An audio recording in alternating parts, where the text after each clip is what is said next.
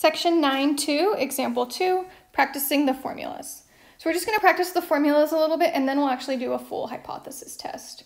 The formula is a little intimidating, so we want to get some practice.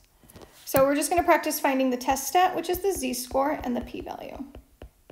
So before I start, I'm just going to write down the formula for the z-score. It's going to be p hat minus p0 all over the square root of p0 times 1 minus p0 all over n. So it's an ugly formula. I usually like to put parentheses around that top. It helps type it on the calculator correctly. So we have a hypothesis where p is equal to 0.2164, and our h1, we want to prove that p is greater than 0.2164. So that'll be p0. p0 is the one from the hypothesis. p0 is 0.2164. Our alpha is 0.05, so that's our cutoff, which we'll talk about when we get there. And then our x, that would be our number of successes, is 114, and n is the total at 413. So p hat would just be 114 out of 413. I went ahead and divided, and I got 0.2760. So yeah, it's a bit bigger than the 21, so 26% compared to 21%. It's a bit bigger. So let's go ahead and find the z-score to figure out if it's big enough or if it's just random. So we'll do 0.2760 minus 0.2164 all over, and then make sure you're using p0 in the denominator. So 0.2164 times 1 minus 0.2164 all over n of 413. And then I'll add parentheses to the top and just type everything at once. So go ahead and type it and then check that you get the same answer as me.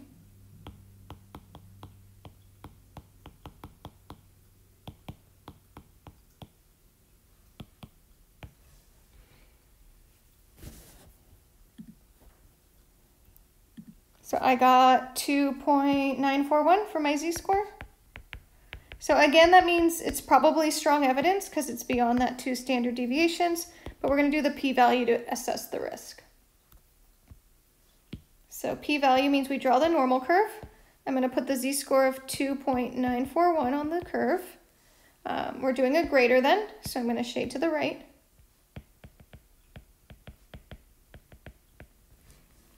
And then we will do normal CDF. We find the area. So the p-value is the area. So it's normal CDF. My lower is 2.941 and my upper is 10 to the 99 for infinity. Go ahead and calculate that and check that you get the same number.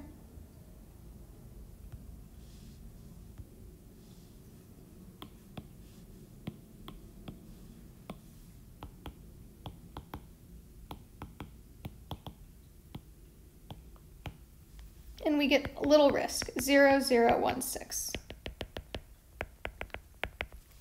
It's pretty unlikely that it's random if the percent actually is 21. So because it's so unlikely, we're going to reject that and say the percent is actually bigger. So that's why we reject.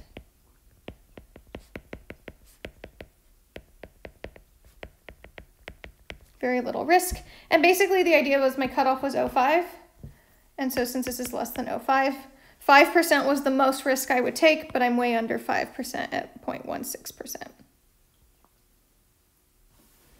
If you're visual, we have 0 to 0.05. So this is the risk we're willing to take is anything between 0 and 0.05. Up to 1, because that would be 100%. And so 0.0016 is within the acceptable risk. Anything past 0.5 would be too much risk. So let's try the formula again. So we have a not equal. So we have my null hypothesis is p equals 0.60, and I want to prove that p is not 60% or 0.60. So that's my p0, it's 0.60, and then my p hat is 0.6548. So a little bit different. So that's my sample.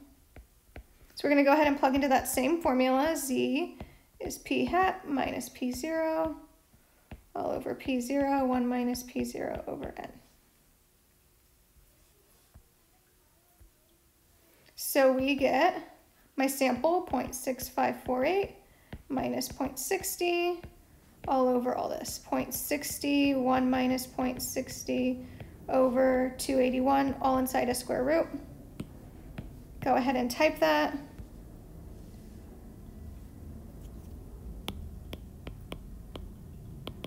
Make sure you put parentheses on top or you do it in more than one step.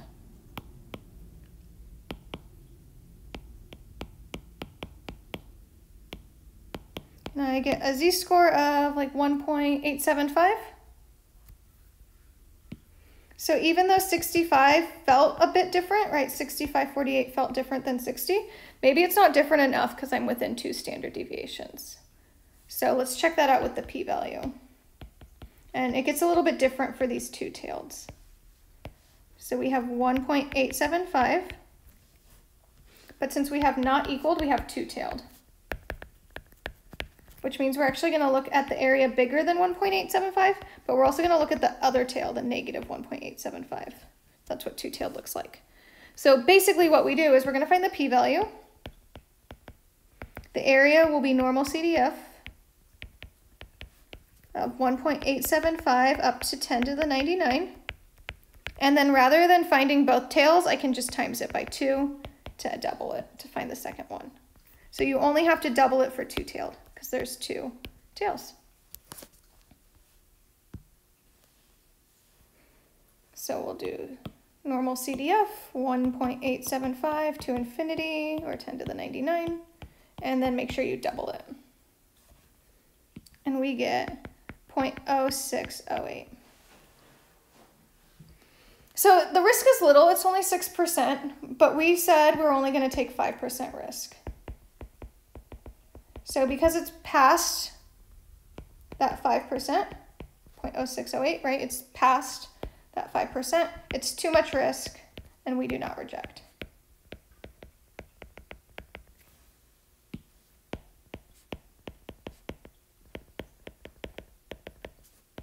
So we didn't have enough evidence to reject HO and say H1 was true. So that's just called not rejecting. It just means maybe HO is still true. So the decision rule is when the p-value is lesser than or equal to alpha, then we'll go ahead and reject. That's what we did in example 1. The risk of type 1 error is acceptably low. So we'll go ahead and take the risk. In example 2, p-value is greater than alpha. So we did not reject because the risk of making a type 1 error is too high. And so the idea is when we reject, it means we're saying HO is false. So H1 must be true. And then the other case, we're actually not saying HO is true. We're just saying HO might be true. We don't know. We don't have evidence. Or could be, right? Let's see. Yeah. So let's go over the steps of a hypothesis test, and then we can try one. So the procedure for performing a hypothesis test for P, the population proportion, is first we need to find the requirements. So NP0 needs to be greater than or equal to 10, and NQ0, or N times 1 minus Q0, needs to be greater than or equal to 10. And that way p hat will be normal. So step 1 and step 2 are that introduction or the setup, where we find the hypothesis and alpha. These are just like an introduction to an English paper. And then we're going to go ahead and investigate. So this is like collecting data and investigating. This is the evidence. So we find the z-score or the test statistic using that formula that I already went over. I stick with 3 decimal places. And again, P0 is the claimed value for P from the hypothesis. And then normal CDF will tell us the p-value. And then, just like in science or English, we need a conclusion. So reject or do not reject. And then we usually rewrite it in everyday language for step 6. And then this is what it looks like in the calculator. So make sure you add those parentheses to help type. So let's go ahead and try one. So a lot of steps, let's just go for it. So on TV shows like American Idol, contestants often wonder if there's an advantage or disadvantage to performing last. So that's kind of like my research question. To investigate, researchers randomly select a sample of 600 college students. So that sounds like sample size to me. N equals 600. And showed each of them an audition video of 12 different singers. So for each student, the videos were shown in a random order. So we would expect approximately 1 out of 12 students to prefer the last singer they viewed, assuming order doesn't matter, right? If order doesn't matter, then the last person should be getting a uniform preference, right? Everyone should be getting 1 out of 12. So that's kind of like a claim. That's the claimed proportion. But in this study, 65 of the 600 preferred the last singer. So let's go ahead and perform a hypothesis test at 5%, that's alpha, significance, to see if there is an advantage or disadvantage to performing last. So we're in proportion land because our variable is who they prefer. They prefer last or not. So this is a proportion, it's last or not. There's no numerical data.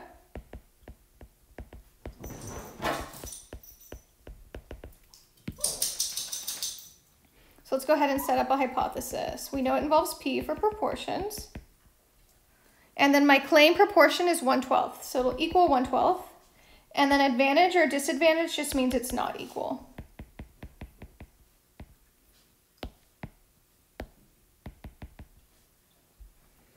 If you want to divide and get a decimal, 1/12 would be 0.833.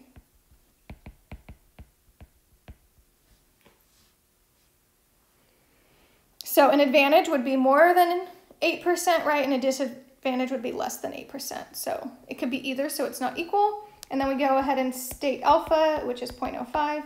That'll be our cutoff. And so let's go ahead and investigate. So my sample tells me that N is 600. P hat will be the 65 out of 600.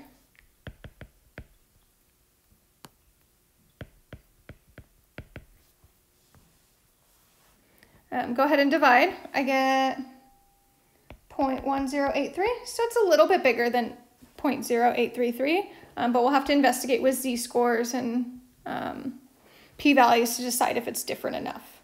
So step 3, let's go ahead and find the z-score. P hat minus P0 all over that square root.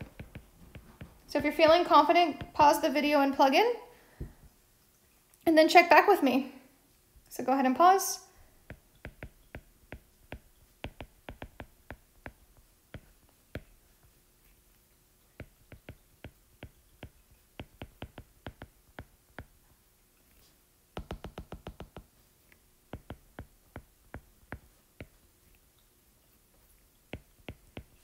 And I got 2.216, and if you didn't get this number, I can show you how that works on the calculator.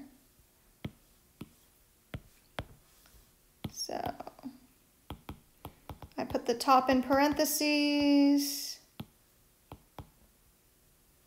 Oops, I did the top backwards, but my answer is correct. The sample value comes first, hypothesis value comes second.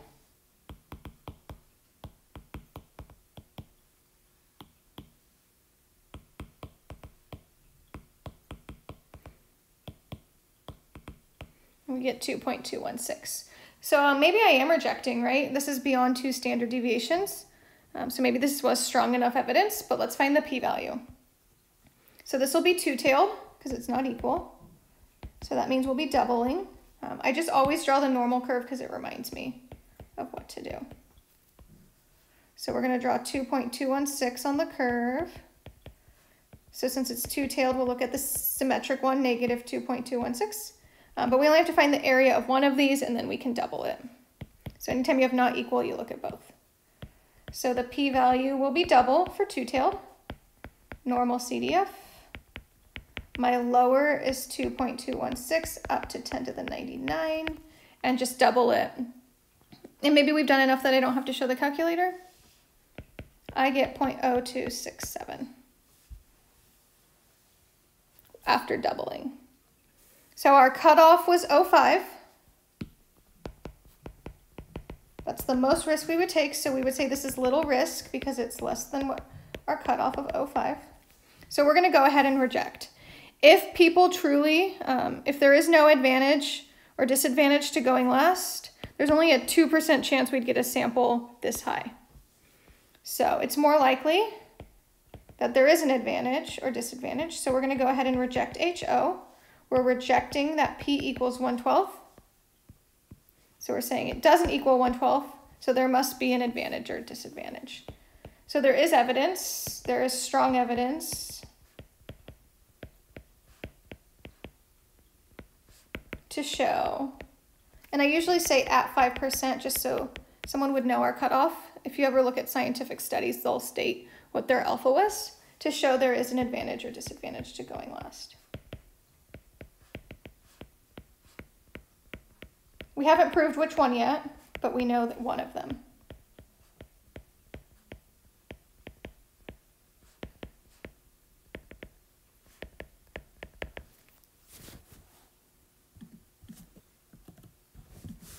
All right, we just have 2 more parts and then we'll end the video. So the requirements are n times P0 and then n times 1 minus P0. So n was 600, P0 was 1/12. So 1 minus 1/12 will be Q.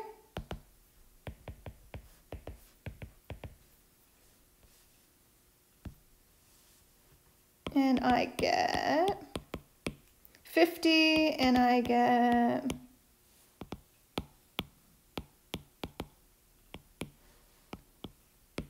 550. Both are well over 10. So the requirements are met.